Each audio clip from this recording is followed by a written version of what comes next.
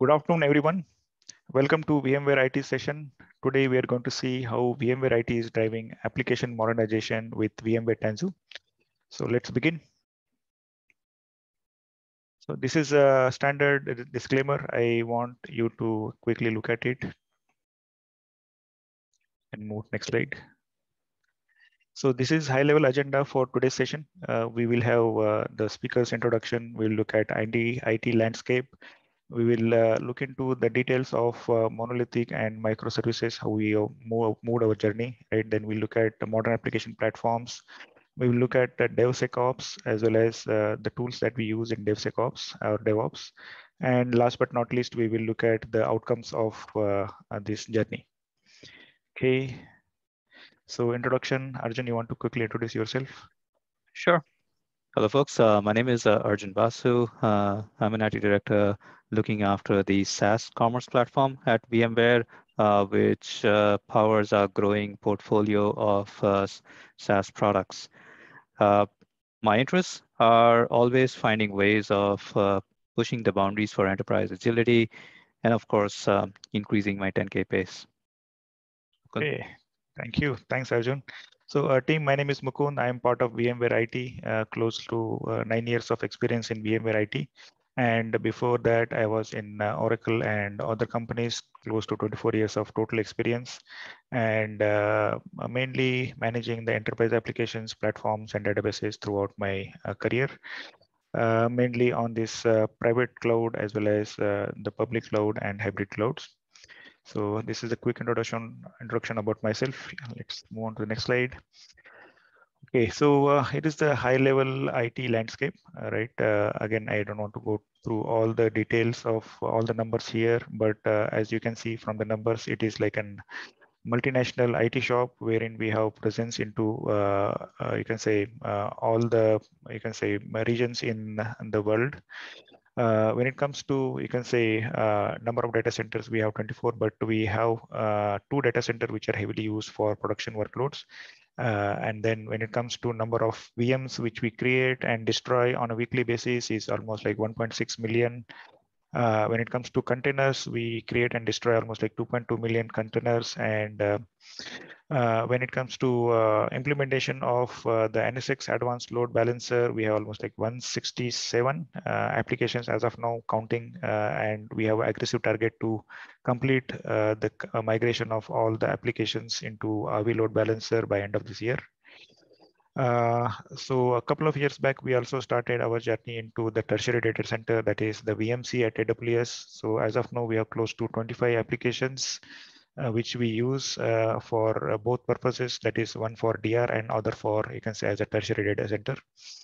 And one more prerequisite that we have to put our applications into VMC or public cloud is that we should do a NSX microsegmentation. And on that side, we have almost like 78 applications which are microsegmented to control or to monitor the east-west traffic, right, which is very essential when we put our applications onto the public cloud.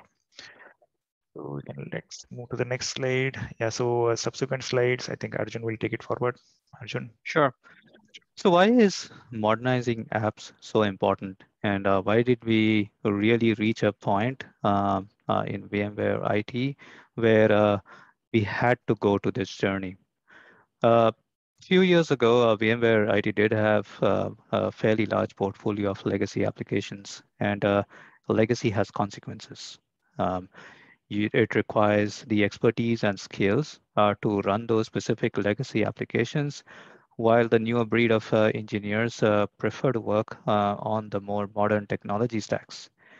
Time to market becomes a real challenge whenever we talk about legacy applications because of the way that they are architected. The complex code bases, cumbersome processes that would have to be implemented, and it makes it much harder for new features to be delivered. In our ecosystem where applications need to integrate closely with each other, whether with on-prem or third-party SaaS services, it becomes harder doing that with legacy applications, which not always come with a services layer. All those years of monolithic applications, of course, leads to technical debt. And that accumulated debt results in uh, unexpected failures that could happen sometimes in a production environment.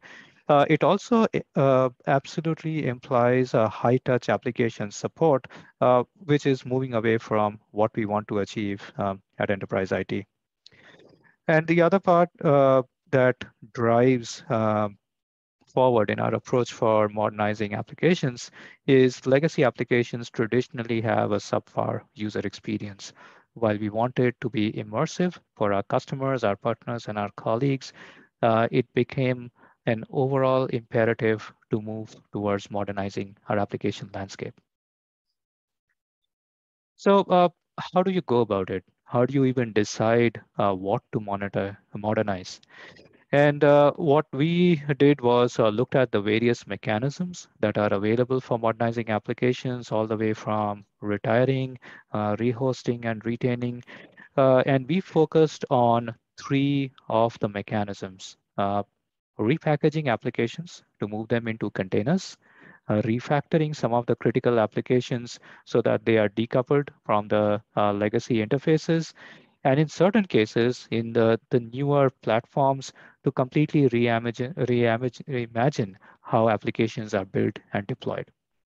We used a decision engine for this. It is a set of rules based on the business value of the application, the criticality, the revenue impact, as well as the maturity and the resiliency requirements that that particular application had. Now, all of this is geared towards two major goals: faster to production for any features that we bring to market, while maintaining a really high code quality in whatever we are doing. And the two major tenets to make this available or make this a reality is a smaller purpose-built applications. And those are coupled with smaller domain-focused teams, which drive the faster to production and a high code quality across the application landscape. The foundation for all modernization approaches, as we see it, is starting with the architecture, and this starts with a domain-driven design. Now, what does that mean?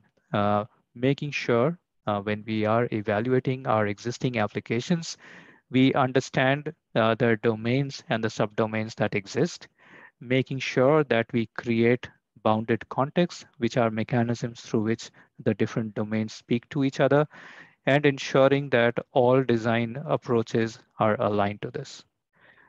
If you take an example of one of VMware's application that was a commingling of licensing and entitlements and access control and orders and products all together, making it really difficult to move forward with changes in any of these domain areas. And what we ended up doing was creating the anti-corruption layers between these different domains and segregating them out as independent services so that we can easily move away from what is called the legacy ball of mud into applications that are scalable, flexible, decoupled, and that's where the focused development teams can put their attention on. Here's an example of how we could go about breaking the monolith in a structured way. Assume it's a standard monolithic layered application with UI, application logic, data access, and a database. This could be an e-commerce application. The starting point is figuring out what the domains and the bounded context of this application are. For an e-commerce application, the standard domains that can be there are the orders, the products, the payments, and the users. Okay. Now, we start off by making sure that every single new feature that is built is not built into the monolithic application, but is exposed as a standalone service. And that service attaches back to the monolithic application via a layer of glue code or what we call the anti-corruption layer. Now you can imagine as we move forward with this, increasingly newer features as well as modifications to existing features will get moved out of the monolith. into newer and newer microservices that we create. You segregate out the presentation layers, making sure that all the traffic to the backend is through an API gateway. Take it even further so that not just the newer services, but all calls to the backend of the application is through a specified API gateway, and you increasingly started the decomposition of the monolith. In its final state, it would look something like this, that you have a decoupled set of microservices. For each of the bounded context, they have their data sources, and you are able to decouple and flexibly move around among any of them. Mukunth, back to Okay, you. good, very good. Yeah, thank you. Thanks, Arjun. It was really insightful as how we have embark our journey, right? And we have, you can say, broken down our monolithic applications and move on to the microservices. So coming back to this slide, right? So this slide depicts the CDTO modern application platform, right? This is like current state of the platform that we are offering to VMware IT developers. But yeah, so coming to this stage was not so easy, right? It is like a long process, long journey that we have also undergone. Like Arjun has been also, you can say, making sure that he breaks his monolithic applications into microservices. This platform also has evolved over the period of time, right? So earlier we used to have a couple of platforms that were like only the Docker, right? I mean, like 2016, we have started with something like Dockers, and then we had our own platform called the PCF that is currently renamed as the Tanzu Application Service, which was quite famous into the developer community, right? We have, you can say, further stabilize it, made it available across 2 data centers. And then when the Kubernetes came, we also started looking at how do we make sure that we take advantage of Kubernetes platform, and we implemented the EPKS earlier. Right now it is called Tanzu Application Grid, Tanzu Kubernetes Grid. So this is part of our the run platforms wherein all the applications are getting developed. So coming back to the build side, right? So build side, we have, of course, our Spring Cloud services, which are heavily used by our developers. Then from the, I can say, the DevOps side, we have the vRelease code stream, which is used for deployment of pipeline. And then Tanzu application catalog is also heavily used for the microservices, because from here we get the hardened image, right? So as all of you know, right, getting any Docker image from marketplace or internet is very risky, right? We cannot trust. We have to make sure that it is coming and coming from a proper channel and hardened, right, at OS level, at software level. So we have this Bitnami, right? Bitnami catalog was used by open source community that has evolved further, and we have this Tanzu application catalog, which is enterprise grade. You can say open source images, hardened images, which are delivered for any enterprise, right? So that is implemented on top of our Harbor, which is also again used by internally by R&D developers as well as the IT developers. So this consists of this is the major building blocks of the build, the build of application.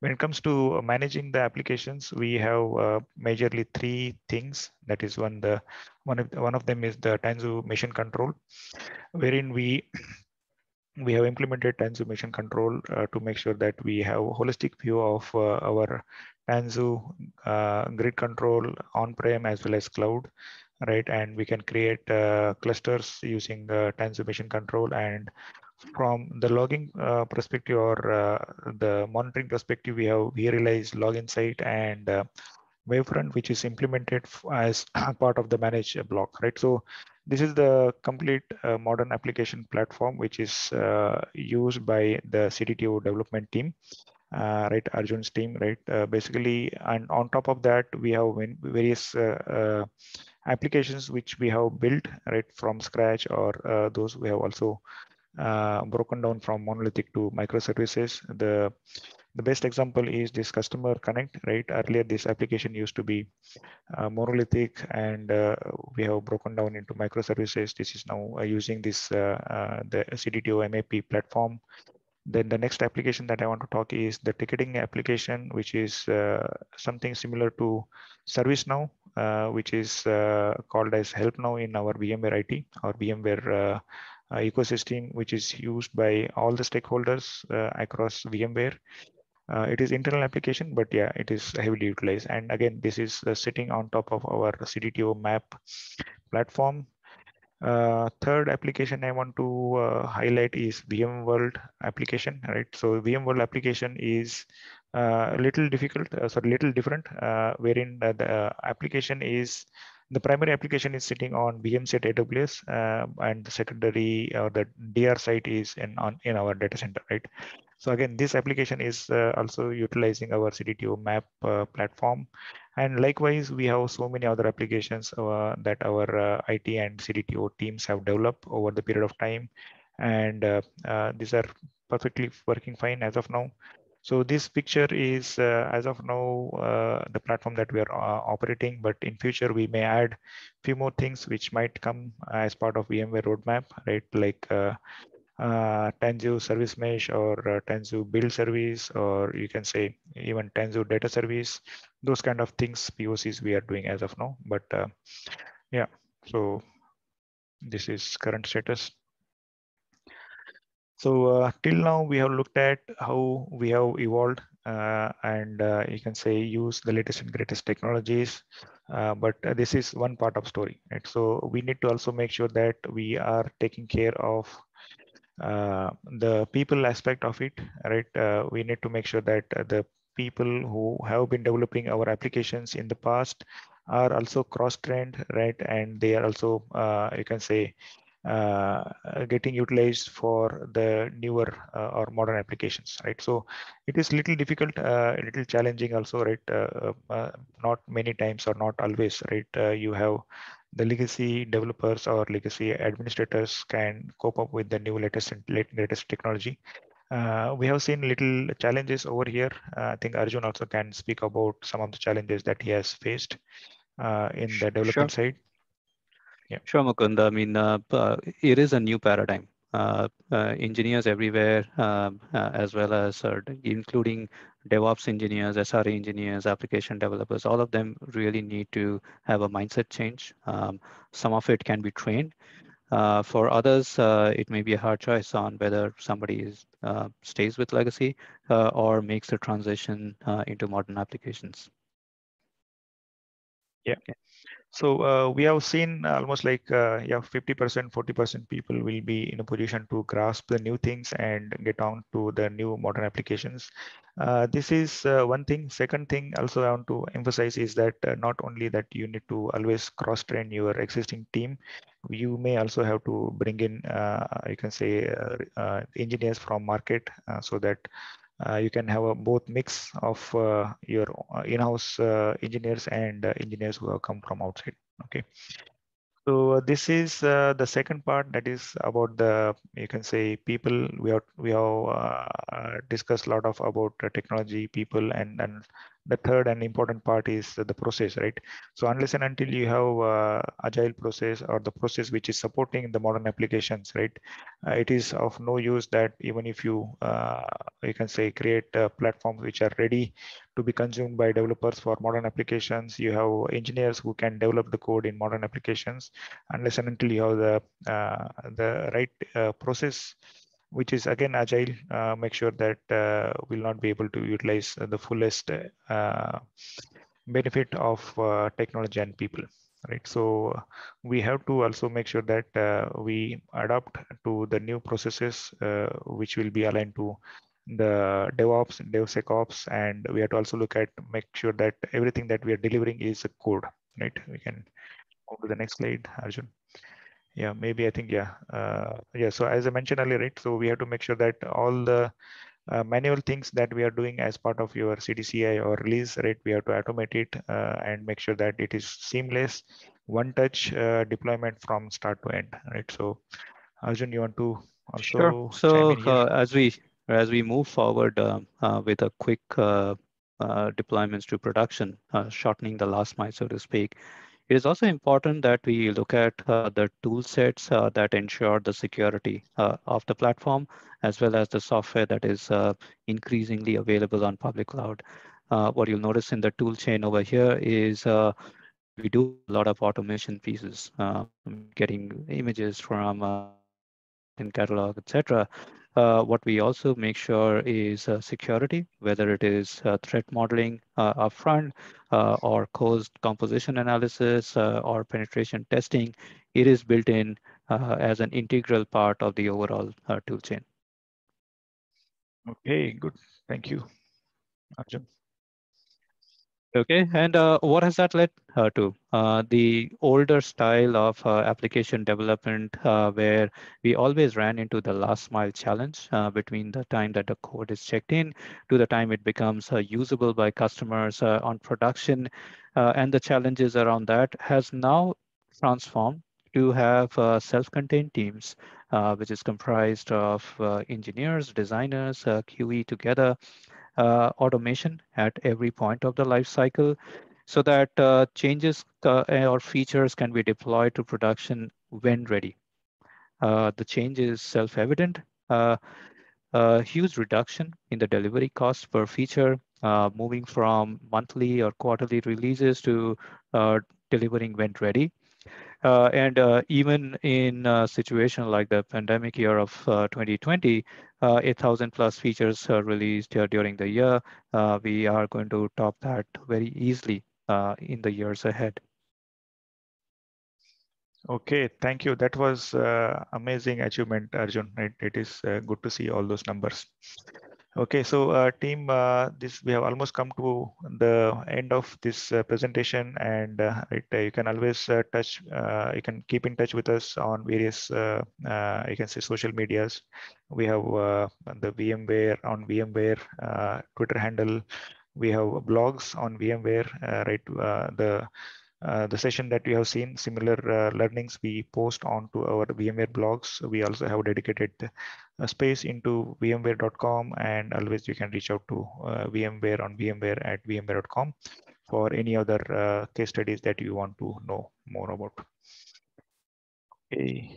Okay, Yeah. with that, we conclude our session on VMware IT's app modernization journey. Uh, Thank you, everyone, for participating. Thank you. Thank you, everyone.